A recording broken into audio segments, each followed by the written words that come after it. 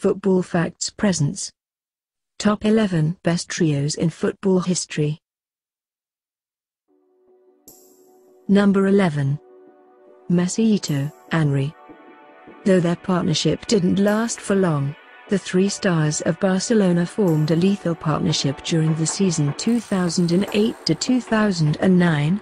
During that season they scored a total of 99 goals, helping the team to win La Liga, Copa del Rey and the Champions League.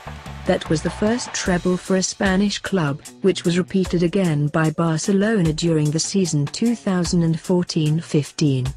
The partnership didn't last long as Henry had already passed his peak and ETO'O was sold to Inter Milan after that season. They are still remembered though for their very strong partnership inside the field. Number 10. Van Basten, Gullit, Rijkaard. Between 1988 and 1993 the three Dutchmen were playing for AC Milan, forming a strong Italian team which won 2 Italian championships and 2 Champions League titles, among many others. Their partnership was proved even stronger during the European Championship in 1988 where the Netherlands lifted the trophy for the first time in its history. Number 9. Giggs, Beckham, Scholes. All three are products of Manchester United. They lifted United on the success that the team had between 1995 and 2003, winning the Premier League multiple times as well as the Champions League. They were providing the forwards of the team with many assists. They were also scoring double figures during most of the seasons individually. David Beckham had a great record from direct free kicks, Paul Scholes from long range and Ryan Giggs from solo efforts. Number 8. Ronaldo, Ronaldinho. Brazil was heading to the World Cup of 2002 and for the first time in its history was not amongst the heavy favorites for winning the title. Brazil had secured the automatic qualification to the World Cup on the final day and was not looking that strong.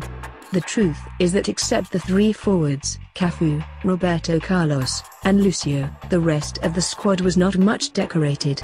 Ronaldo was returning from a serious injury, Rivaldo didn't have the best season with Barcelona and Ronaldinho was still a rising star. They went on to form a very strong trio, however, scoring 14 goals between them as Brazil lifted its 5th World Cup. Number 7. Busquets, Xavi, Iniesta. One of the best midfield lines that played a very important role on Pep Guardiola's Barcelona. They were keeping control of the tempo with their passing abilities and their control game.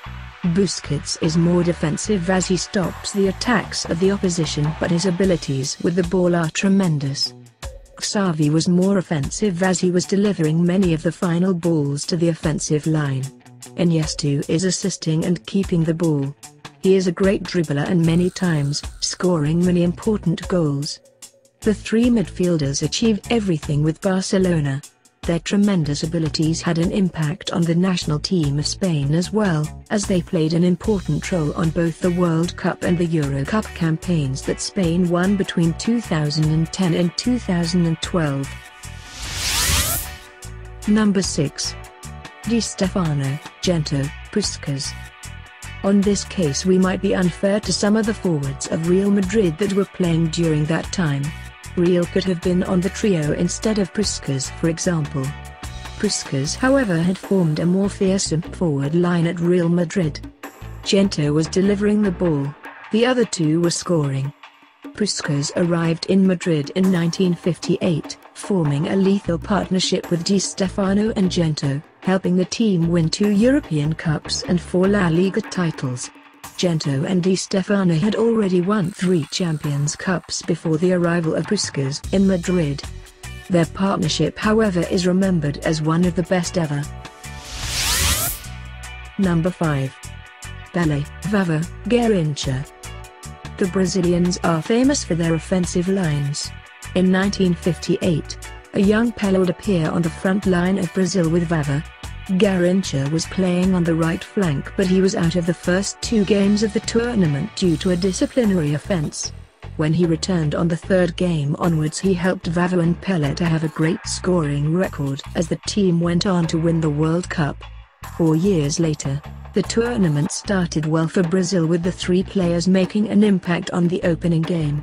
Pelé scored and assisted another one, but he was injured and missed the rest of the tournament.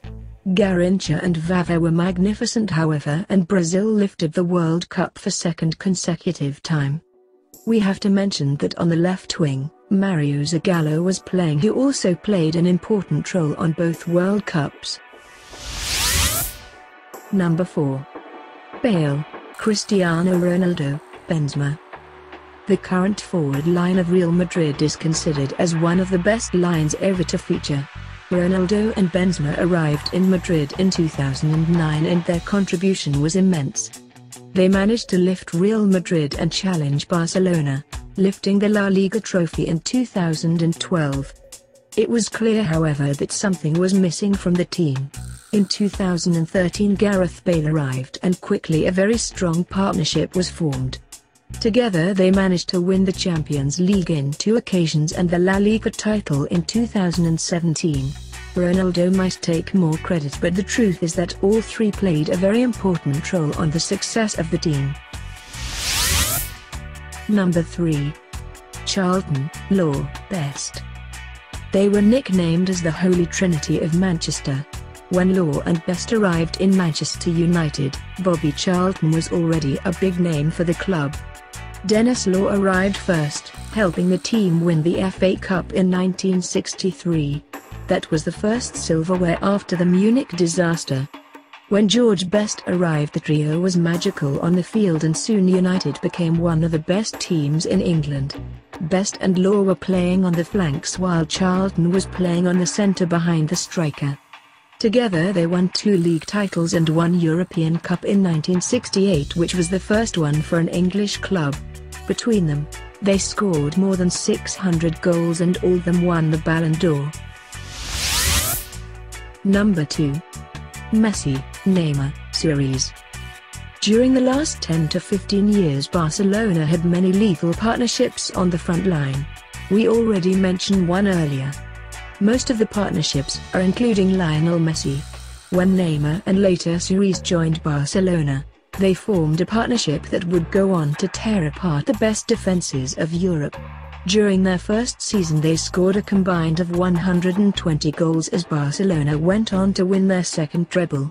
Neymar is usually playing on the left flank, Messi on the right, while Luis Suarez is playing on the center.